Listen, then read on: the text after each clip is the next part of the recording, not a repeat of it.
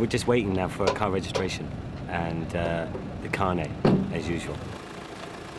We're checking the chassis number and the engine number for our endless paperwork.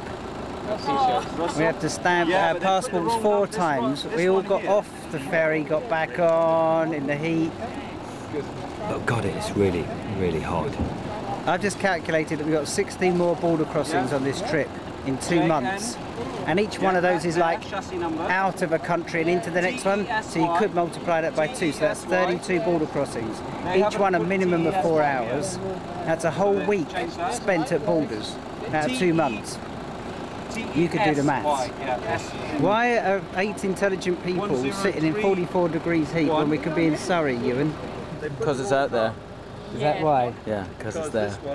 Like going right through Siberia, you know. People are like, what do you do that for? But in actual fact, it was fantastic. It was fantastic. We've got sucked along in Ewan's vortex. This is this car. Look. 151051. So they put the wrong sheet with the wrong car. That's okay, no problem. Mafi mushkila. We might have to come back in the morning for it, so we might have to camp out there.